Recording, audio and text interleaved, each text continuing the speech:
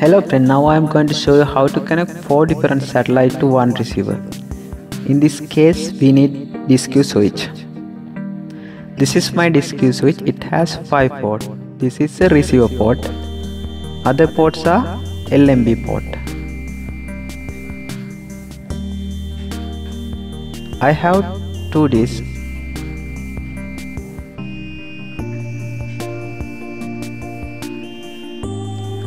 This cable coming from the satellite dish.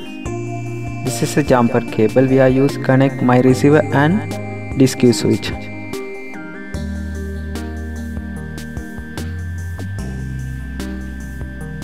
Now I am connect satellite cable to DiSEqC switch.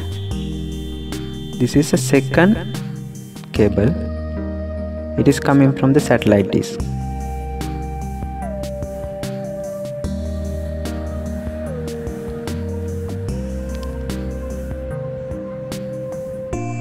This jumper cable connect your DiSEqC switch receiver port.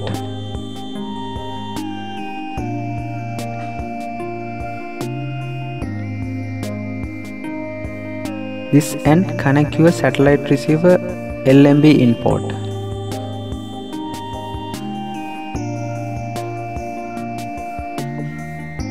Okay, finish. Now go your satellite receiver menu. Go to edit satellite. Find DiSEqC switch setting. Change your port according to your port. Second satellite also change. DiSEqC port.